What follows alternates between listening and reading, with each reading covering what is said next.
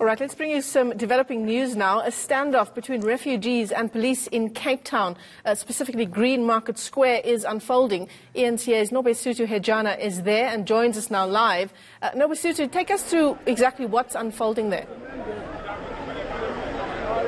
All right, about a month, Michelle, we saw that the foreign nationals who were calling on the United Nations to take them, or rather to make them leave or provide necessary resources for them to leave South Africa. Some were saying that South Africa is no longer safe for them. And today we are seeing a standoff between those foreign nationals who were staging a sit-in just outside the United Nations offices. And currently there's a man who's down. We're not sure yet what is happening. He is, though, breathing, so he is alive. And some foreign nationals have been taken into these police vans behind me. A number of people are being removed, and the kids are also being taken by the police, whose parents have been arrested due to these fights. And if I may ask Lungile to walk this area, there are other people here who are also being arrested by the police. At this point, we're not sure what actually transpired this morning, but we do know that they were staging a sit-in in these offices. I will try and speak to my colleague Ulungile, if we can try and speak to some of the people who are arrested here. We'll just wait for the police to move this area. And if I may, I want to speak to these gentlemen who are here. So can you just tell us what happened? They must take him out. South Africa is very xenophobic. You understand? If supposed to take us out, suppose government to organize something, but they show us that they don't care about us. They negligent us. That's why they send the police. Because government is like a father. If you're a father, no matter what child is doing, you must always know how to please to make the child. What actually happened this morning? Because I understand that you guys have been staging a sit-in at the UN's offices. So what happened? Okay, sister, the point is here, we are very tired of South Africa. You understand? I stay here 20 years. I have a child with South Africa. But they don't care about me. I still have a slum seeker with the reject from 20 years. I have my sister staying in UK. But from 5 years already get papers and get everything. We're working hard. We came yesterday. We are so young, 20 years, today 40 years. We sacrifice our life here to work here. We are not ourselves. We come here. Mandela told us by 1994. He said, South African, leave your brother, come to enjoy with you. But we find out you guys, you don't happy about us. You understand? We want to be together, to be family. Because Mandela called us to come here. You see, that's why we are here, but we find out with the 20 years, no matter how we stay with you guys, you don't love us. What is that? When I was young at school, I found that the people come to collect the money to DRC. We contribute a lot for South Africa, but they don't care about us. It's very bad. All right, Michelle, roads have been closed. As you can see behind me, people are looking over. Traffic is being diverted to other areas as the standoff between foreign nationals and police is still taking place. More people are being taken into these police vans, and it's actually a hectic scene here. More people are here. And if I will try to speak to some South Africans who are watching over, who are actually moving away. So it looks like no one wants to speak. So can you just tell us what is happening here? Actually, I'm coming from Overfest Barrack Street, and when I arrived, I just said, I thought it was a rain, but it was in a rain, so the police, the law enforcement, they was busy pulling out the gun, so they're taking each and everybody here to go away from the place that they've been taking over for days. So I really don't know what's going on. I'm also a foreigner here, so I really don't know what's going on here. So what do you make of this? Because I understand it's been over a month now, people are staging a sit-in at the UN offices, pleading with the United Nations to take them out because they're saying that South Africa is not safe. Would you say that you are not safe? Yeah, but actually we've been treated here in the country, so this is my very first time to arrive here. I just say because I'm coming from Overfest to go and make my ID. That's why I passed down here. But it's very bad. As for foreigners, they're treating us very, very badly here, which is not a good thing. So they must get a peaceful solution. We've been treating. It's not good what they're doing to our sisters here. Yes. So, Michelle, more foreign nationals are pleading with the South African government as well as the United Nations to take them out of South Africa. Like we heard from this gentleman, he's saying that some of them are feeling that they're not safe in South Africa, and more people are being dragged here, being taken into these police vans. But we'll definitely keep you updated as to what is happening. If I will try, though, we move to this area where two ladies have been put in this police van, and this lady who is sitting down with her kids behind her. If I will try to speak to her, ma'am, can you please come down and tell us how you're feeling at this point and what is happening? I'm very so angry and disappointed. Why? Because the president of South Africa, he don't want to fight for us. He just want to take us away. For what? They give many foreigners here. For what? What foreigners to do for them? So you want to be taken out of South Africa? Which country do you think that you'll be safe in? Okay. You see, us foreigners, we didn't do anything. Us foreigners, we are innocent. Which country do you want to be taken into? Any country. We want to go to Dubai. Dubai is the USA. They are foreigners. The USA, they don't treat foreigners like this. Us foreigners, we didn't do any crime. The president here, they say, us foreigners, we must leave. Now, you see what the president do? He said, all the foreigners must go out to our country. He said, we don't need foreigners here. Then now we want to go. You see what they do? We want to go because if it's USA, they allow foreigners there. They don't treat us like this. This is bullshit. My auntie stay here. My auntie died here. For what? They kill many foreigners. They kill foreigners in the street. So which country do you come from? I'm coming from Kenya.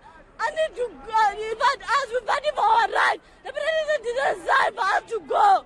So would you take it if you're being returned to Kenya? No. We don't have to go into any country. We don't have to go back to our country. Our country, in Kenya, they love people. They love foreigners. We don't have to go back to Kenya. We want our rights. We want our rights. We want us to go to it. The president said all of the foreigners must go away to go to any country. Then now the president what is the president do here? I'm going to judge you, president. I'm going to judge you. I'm going to fight for. I'm going to fight for you. We need to go. We need to go to any country. Don't stop it. Don't take my All right. So like hectic scenes here, Michelle. This lady is being dragged, and the lady that we tried to speak to is claiming that this is her mother. And she was trying to fight with the police who are holding her mother. These are the people that were staging a sit-in outside the United Nations offices, seeking the United Nations to assist them in taking them out of South Africa because they're claiming that South Africa is no longer safe for them. They share a same sentiment, saying that they do not want to be taken to their home countries and saying that South Africa is not an option either, but would like to be taken to other countries where they will feel more safe in. Nobesuthu, we've been talking about the fact that these refugees were staging a sitting in Greenmarket Square in that area for some time now. Do we know what sparked emotions spilling over there this morning? Was there anything in particular that happened that caused police to come there in their numbers? We can see there from the visuals that Nobesuthu has been showing us that some people left with bloody noses, bloodied faces, quite a bit of violence there this morning, Nobesuthu. What sparked it? From my understanding, Michelle, they've been trying to seek assistance from the United Nations and forcing the authorities to help them. And this is when now the police were called in because they were starting to get violent and very aggressive. So the police were called in to try and restore calm in this area, but a scuffle broke out and the situation turned violent. That is when now police came in and started trying to calm the situation, and people were being arrested, and some have been taken into these police inyalas. that it's very chaotic out here. We're trying now to move closer to where they staged a sit-in. This is the area where they've been staying for over now a month, and kids were not being led to go to school because their parents moved from different areas around Cape Town to stage a sit-in here. As you can see, some of the things that they were used as beds, people have now been removed to this area. But on the other side, there is a standoff between the police and some foreign nationals. Lungile and myself are now trying to move to the area where there's like a barrel between the police and the foreign nationals in the area. From that side, you can see foreign nationals, and from this side are the police who are trying to restore calm in this area.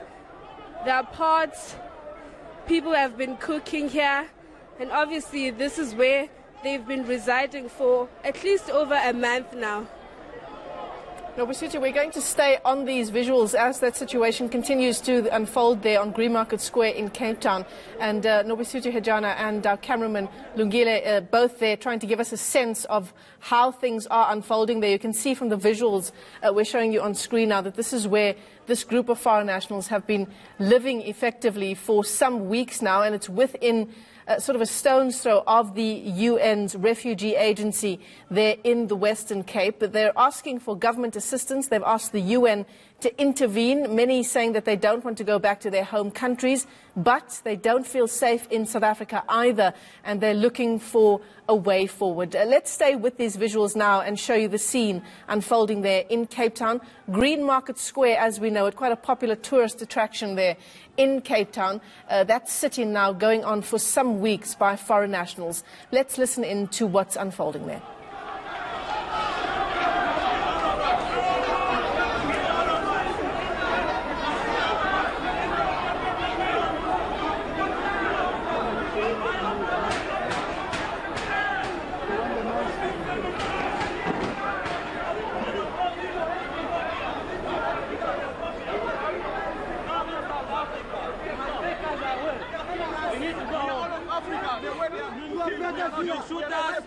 Everything. Take us away.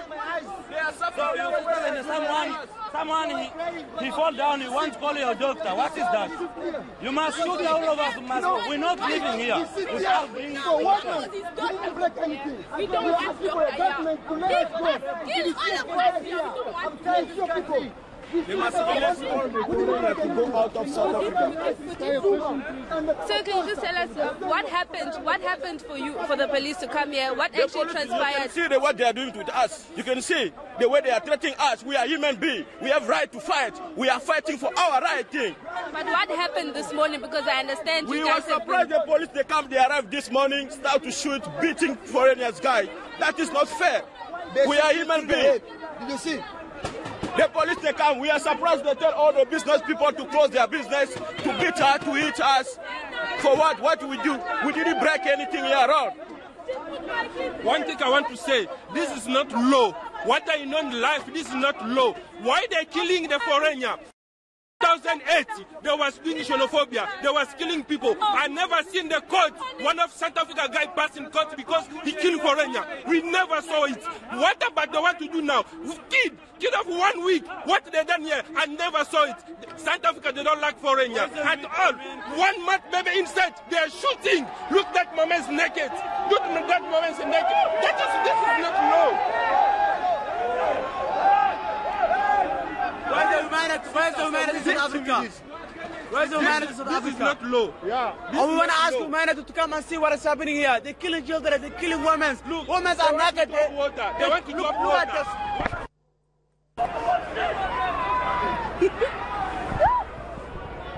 Amanzi. Imbiza zabantu, imbiza zabantu.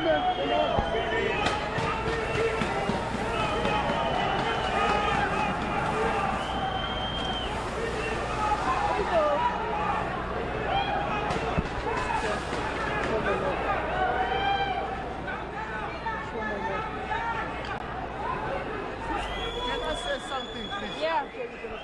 Yeah.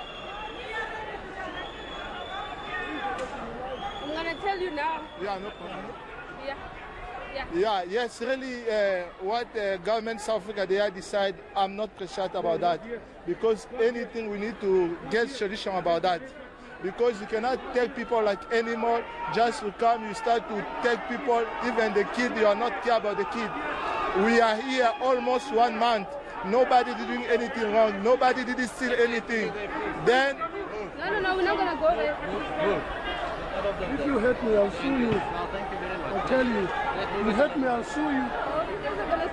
All right, our reporter there, Nobesuthu Hejana, is on the scene of clashes between foreign nationals and police there on Greenmarket Square in South Africa. Let's listen into this interview. But the cops come to doing something wrong, then we cannot appreciate things like that. We are here almost 1 month.